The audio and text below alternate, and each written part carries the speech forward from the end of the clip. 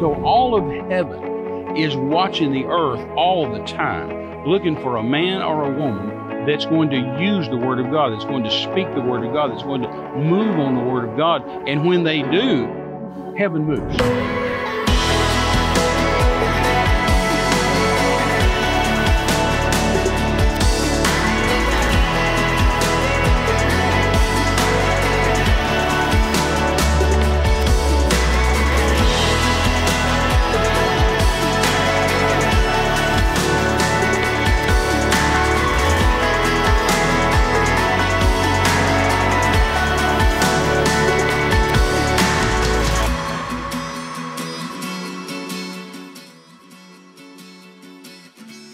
Everybody, God bless you and welcome today. We're just delighted you've joined us here on More Than Conquerors program.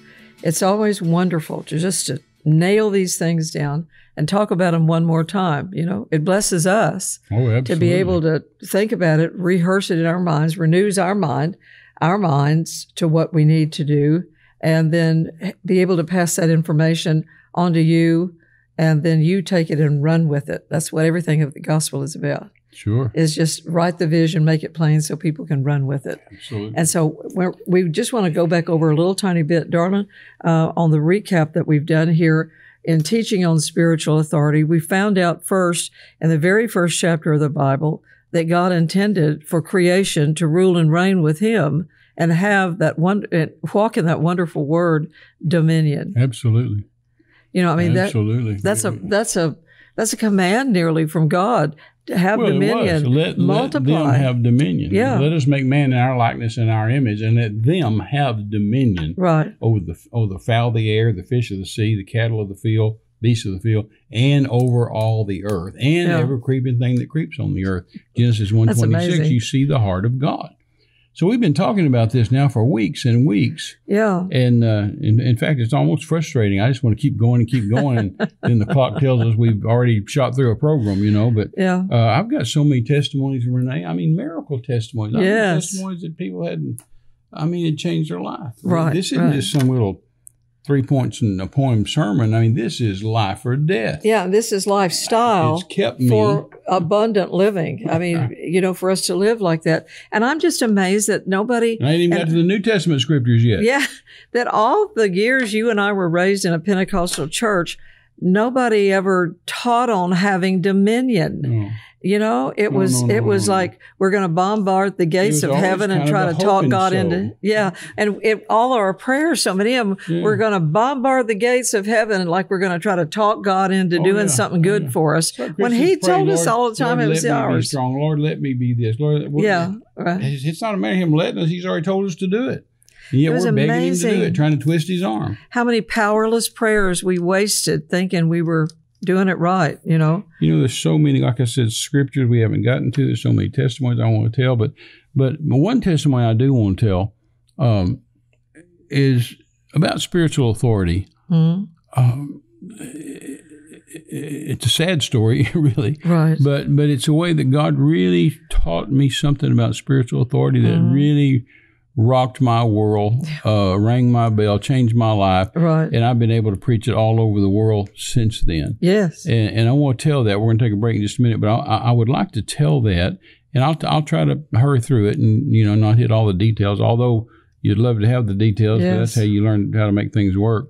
But it's a life and death situation. Yes, it is. And it entails something that I tell you what, it will, the minds of our listeners, the hearts of our listeners are going to be affected and touched, and they're going to learn something about this vital subject. Right. That we hadn't scratched the surface of, the church hasn't, of spiritual authority. Well, it's like when Paul said, you know, we both love that scripture in the Amplified where Paul talks about it stirred in the hearts of my hearers. My hearers. 1 Corinthians 2. Yeah. The most holy of emotions. And that's what this should do and would do, because we're literally talking life and death. And so with several testimonies I'd like to share in the next, today and then in coming programs, which I can tell them all at once. Right. But that just absolutely will train people on, that's how to live. That's how to do this. It really it's is not just live. saying do it. Yeah. It's how to do it. It's not just saying have spiritual authority. It's here's how this works. Right. And it's not just crisis situations. It should be a daily mindset that you renew your mind from the pages of this book that you're in charge. God gave you the legal position to take dominion. Then he gave you the power to go take dominion. Right. And that's what the whole Bible is all about. Exactly. And people just don't, we get it confused. We did growing up. Oh, sure. And so we had a lot of bad teaching, I mean, not on purpose. People tried to do right. But ignorance is not bliss, like the world says. It can get you killed. And so we're going to come back. When we come back, I want to tell this, and it's just because it's personal with me, it's a serious story, but I want to share it with you. I said, God, if he pulls the trigger, my job is to believe your word, and your job is to do something about the bullet. And we're going to continue to talk about the wonderful things that we have learned about spiritual authority. Terry has based 54 years of missionary world evangelism going into so many parts of the world, very, very dangerous, dark parts of the world, and had to use who he was in Christ Jesus to get the job done. If you don't know who you are, you're not going to get a whole lot done. You're going to get beat up a lot. But if you know who you are and how God gave you spiritual authority to take dominion, Genesis 1:26, right at the very beginning of the Bible, God didn't waste any time to let everybody know his creation was to dominate the earth. And so we've learned the hard way on some things. And then we've learned the way in obedience to just do what the word says and you'll be okay. Yeah, but even though we learned some hard lessons, it just made life easier. Yeah, it did. Because now we're living in some things that we didn't used to know and learned them the hard way. But now once you've learned them. You've learned them. Yeah. Amen. Yeah. Praise the Lord. Anyway, I wanted to share this story with you. This was way back in 1978. So over 45 years. And you were just learning some of this. You know. Well, I didn't even know I knew it. Didn't even know you needed to know God it. was dealing with me about some stuff, but I didn't I hadn't picked up on, I wouldn't have called it spiritual authority. No, right. But anyway, my wife, Jackie, who y'all know is in heaven, her mother and father had divorced when she was a teenager. Right. And so after Jackie and I got married, then her mother met this nice gentleman. Mm-hmm. And he was a college professor. He was a Baptist. He loved God, didn't know anything about the Holy Spirit or healing or any of that, but he loved God. Right. And so they fell in love and came to me and said, would you perform the wedding ceremony for us? Right. So I said, sure. And so we just kind of did it in a home, and no big deal, just a few people around. And I married him. And not long after that, my mother-in-law, Jackie's mother, she really developed a terrible case of asthma. I mean, she'd always had it, but it was just really getting bad. And so, and lived out in West Texas where the wind's blowing in the sand and stuff. And so we would pray for her a lot for different reasons, whatever she'd call us, and we'd pray, and God would always heal her.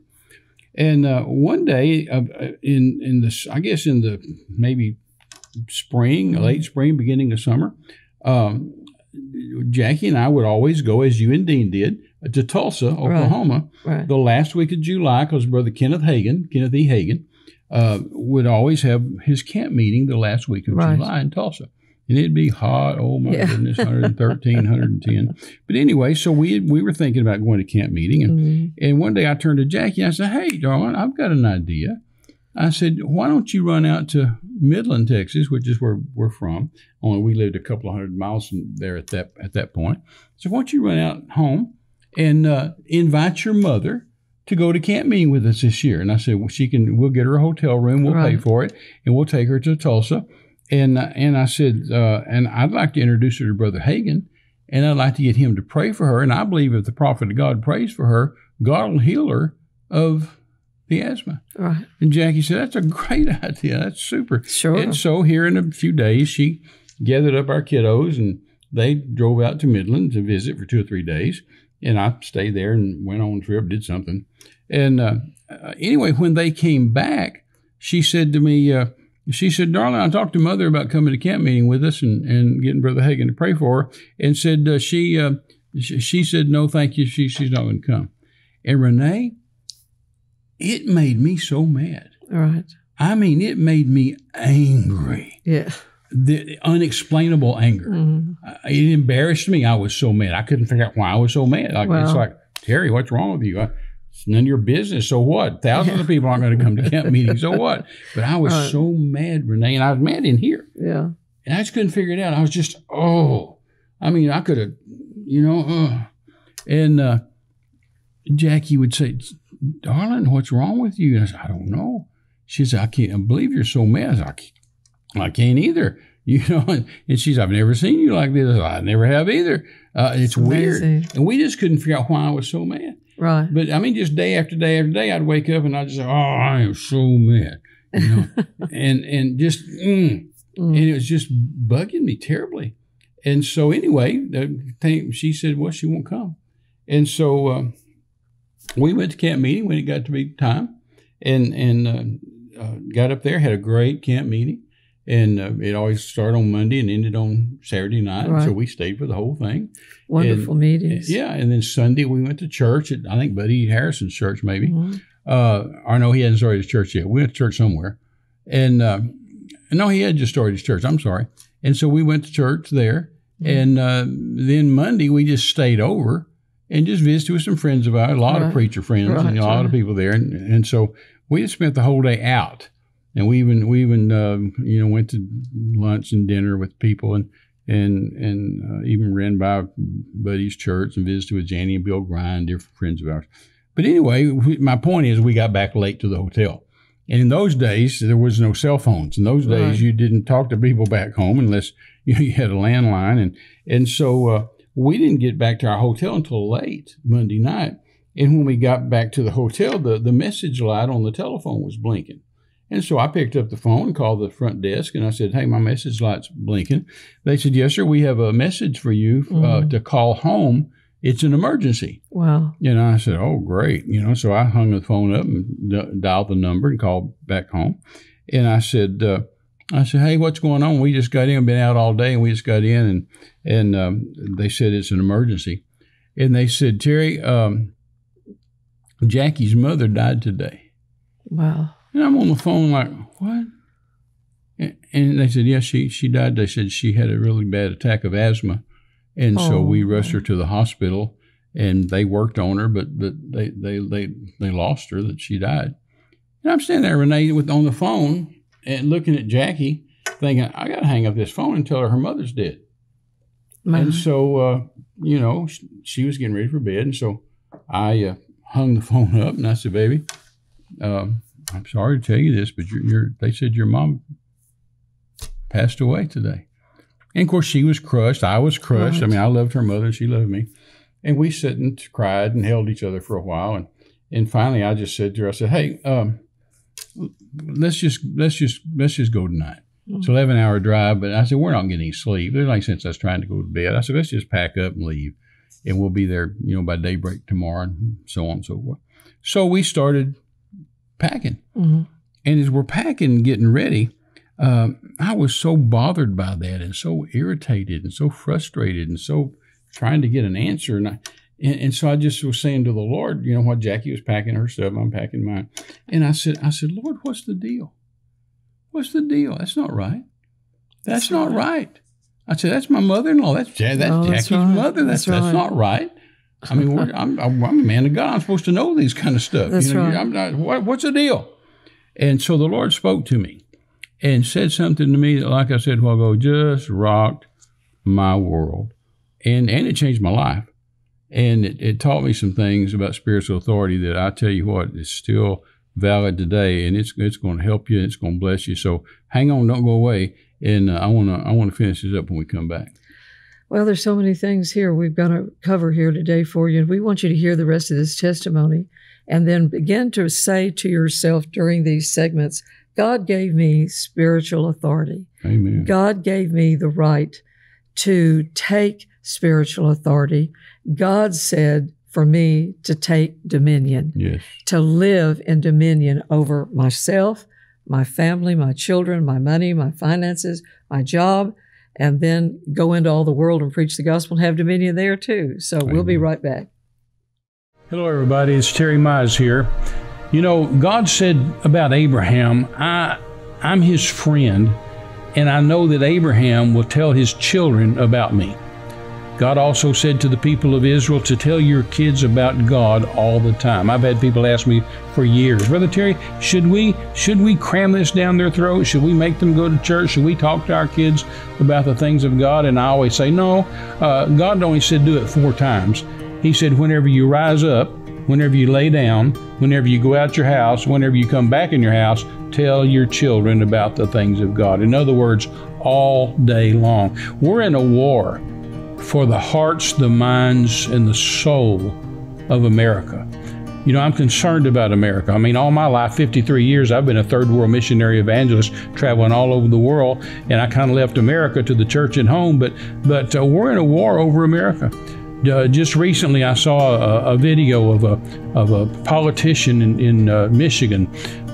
Probably most of you know who that is, talking about how we must change America into a Muslim nation. That Allah wants us to change America and wants us to get the minds and the hearts of the people to turn to Islam. Well, I'm telling you what, we're not losing America to Islam. We're not losing America to communism. We're not losing America to socialism. We are the Christians, the people of God, the men and women of God, called by His name, a royal priesthood, a chosen generation, and we're going to preach the gospel, and we're not going to lose our kids, and we're going to teach them about the things of God. You know, I'm asking you to hook up with me and Reneé, hook up with this ministry, with More Than Conquerors, to get the gospel not only to the world, but to save America as well. So even though I've never done this before in 53 years of third world missionary evangelism, I'm asking you today to pray about and consider joining Reneé and myself in world missions in partnership, monthly partnership. In fact, we're believing God. I'll tell you what I've asked the Lord and asked heaven. I've never said to you, but I've asked heaven and asked the Lord to give us 3 different levels of partnership, that people would give $20 a month. I'm believing for 2,000 people that would give $20 a month every month faithfully. Then I'm asking for 200 people that would give $100 a month faithfully, committed every month. And then I'm asking for a third level, which would be churches or businesses that would give $1,000 a month. And we had 25 partners, 25 churches, 25 businesses that would give $1,000 a month. Those 3 levels, if you'd set your faith, believe God with us, God will provide it for you. I know I've partnered with people before and said, Lord, you provide it and I'll give it. If He doesn't provide it, then don't give it.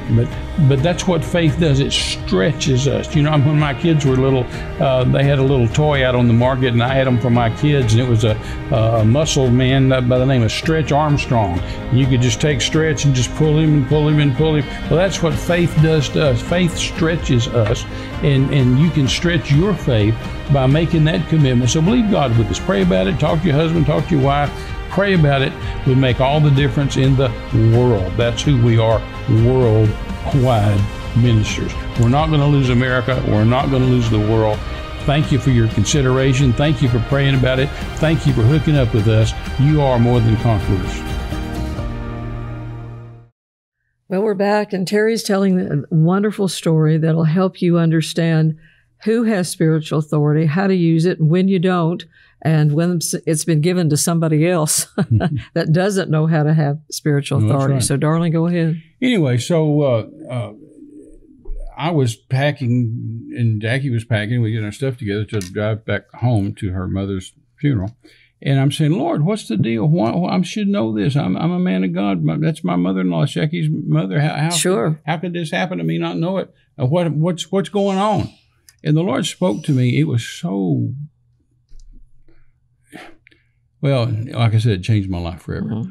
And the Lord said to me, He said, Jackie's mother has not asked you to pray for her.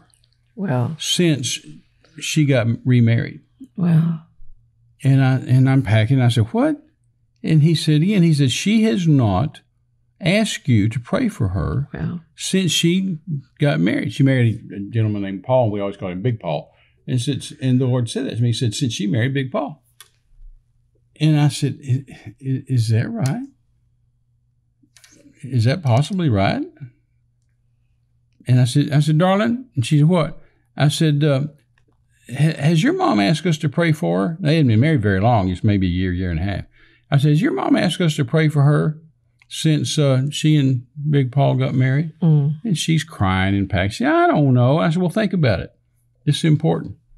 And I didn't know why it was important, but I needed to answer the Lord. And she said, well, I don't know. And I said, well, stop and think about it, baby. Help me think. Because she's always called us and asked us to pray. Has she done it since they got married? She said, well, I don't know. And she thought, and she sat there and she said, you know what? I don't think she has. Right. And I said, okay. And then I said to the Lord, so what? Okay, big deal. She hadn't asked me to pray. So what? And the Lord said this to me, Reneé, and it tell you, gee whiz. And he said, because you used to have spiritual authority over her.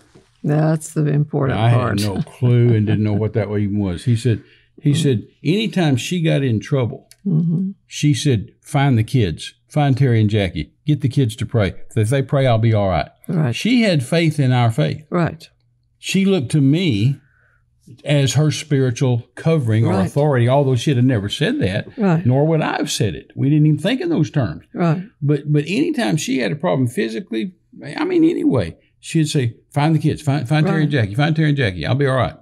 And so they'd find us and we'd get on the phone and she'd tell us the problem, we'd pray and bam, she's healed. A lot of people in the military, I remember through different wars and family stories too, Terry, is that military people would say, call my mama and have her pray. Oh, absolutely. And that's the transference of they're giving somebody else spiritual authority. Exactly. Call my mama and she'll pray. Call my grandmother and she'll pray. Because, see, you have spiritual authority that God's given to you. Right. But people don't know it. Yeah. And so it can be given away. It can be transferred. That's right. And good or bad. It can be taken away. Yes. It can be given to someone else. Right. It can be given to the wrong people. Oh, that's right. We give spiritual authority to doctors, and sometimes that's not a good idea. That's not a good idea. People always say, oh, Terry, doctors have God complexes. I say, you know why? Because you give them one. We give them because one. you give them that. I don't give a doctor. When I go in there, I tell them what I'm there for and what I want them to do. That's right. And we'll talk about that another time. But that's good too. Wow. You need to look at people as hired help that you're paying them to do a service. That's right. But anyway, so I said to the Lord, I said, okay, so she hadn't asked us, and He said, well, you used to be her spiritual authority, and said she had faith in your faith, and she'd call you and you'd pray, and He said the day she got married to Big Paul, she transferred that spiritual authority to him. He said she didn't know she did. That's right. But she transferred that to him, and she looked to him. Right. And the Lord said, and that would have been okay. Right. If he had the goods. Now, I'm not saying anything bad about him. He was a nice guy and a great guy. In fact, I waited till after he died till I ever even told this testimony. I didn't want to hurt his feelings because he didn't do it on purpose. He didn't know what he was doing. Sure. He loved God, Baptist man, loved God. But she looked to him. Right. And the Lord said that would have been okay if he had had the goods, if he had had the spiritual authority, knew what to do, but he didn't know. Wow. So she died. And I tell you, Reneé, rocked my world. I learned something that night about spiritual authority. And in that 11-hour drive home, I thought about it and thought about it and talked to Jackie about it over and over and over. And since that point, now it's 40-some-odd years ago, we've learned a bunch of stuff about spiritual authority. But you can transfer it. You can give it to people. You can take it away from people. Right. And we have to be very careful who we give spiritual authority to. That's it. And we have to be very careful who we take it away from, or how much we give to them, or whether we have, boundaries. It's absolutely life and death, and it's vital. The example I've heard you give so many times to people is like a father giving away a bride. Oh, exactly. And if I had time, I'd have brought that up already. Yeah. If that boy knew what he was doing. In an American wedding ceremony, we have what's called the giving away of the bride. Right. What we ought to call it is the transferring of spiritual authority. That's what we ought to call it. That's because so many times the bride and groom are going to get married, and the groom stands up here by the preacher, and he doesn't have a clue what he's doing. He just married her because she's good looking or got long hair or long legs or whatever, and she just marrying him because he's got, curly hair and a new car and, and he's cute. But they don't have a clue what's going on. No, right. The ignorance is not when bliss. she comes down that aisle with her dad, that little two-step, and the groom standing here, the pastor, he's got this silly grin on his face and drooling with hormones, all he's thinking about is getting her in bed tonight. Yeah. And then the dad stops right next to the mom. Wow. And then the preacher asks this serious, important, sometimes deadly question. Yeah. He said, "Who gives this woman to be married to this man?" Right. And the dad's job is to say, "Her mother and I do." Do what? Do give her away. Right. Do transfer spiritual authority. Do take our spiritual authority off of her and give it to this guy. And then he takes a couple steps forward with his daughter, raises the veil, gives her a kiss. He sits down by mom, and never to be heard from again, never to be seen again, ever. And she takes this guy's hand up here with the grin on his face. Right. And the preacher then tells a great lie and says, "I pronounce them husband and wife," knowing they probably won't ever be, may never, ever be, if they hadn't learned some things and had some counseling. But nevertheless, the thing is that she's now transferred that spiritual authority to this guy, which would be fine if he's got the goods. If he knows what that is. But the question is, will your mom and dad fight for you? Right. I mean, if a bad guy was after you, your mom and dad, men did fight hell for you. That's right. Will this guy? Right. Will he be there when the chips are down? Right. Will he be there when you get sick? Will he be there when times are tough? Will he be there if a rapist is coming after you? What's he going to do? Yeah. Does he have the spiritual authority that your dad? Yeah, and if he does, prayer, if he does, that's wonderful. Yeah, right. If he knows how to pray and knows how to operate, fine. But if he doesn't, be some serious trouble. Anyway, we've been talking about spiritual authority for several weeks. I think we're going to keep on, and I can share a lot of testimonies that's going to help some people and minister to them. But go back and pick up these older series last month and catch up with us. Well, it really, Terry, that the old saying about somebody married up or they married down, my goodness, when you're in a position where you're handing your child off to somebody else, you want to hand them off to somebody that's even got more than you do or that's willing to learn, and you don't want your daughter or son marrying someone that is in less position to take spiritual authority. That's exactly right. Well, as Terry said, our time is gone. We have had a good time today, and we thank you for joining us. And again, we want to tell you one more time from God's Word, you are more than a conqueror. Reneé and I just want to remind you that the greatest miracle of all time and the only eternal miracle is salvation. So let's just do that right now. Pray this prayer after me. Father God, I come before you today to accept Jesus. I believe in my heart Jesus is the Son of God. I call on you today according to your word. I ask you to forgive me of my sins, wash me in your blood, make me a new creature. Thank you, Lord, for saving me, and I'll serve you the rest of my days in Jesus' name. If you prayed that prayer, the Bible says you're saved, you're born again. So write us, let us know, tell somebody that you prayed with Terry and Reneé and that you gave your heart to Jesus. We love you. God bless you.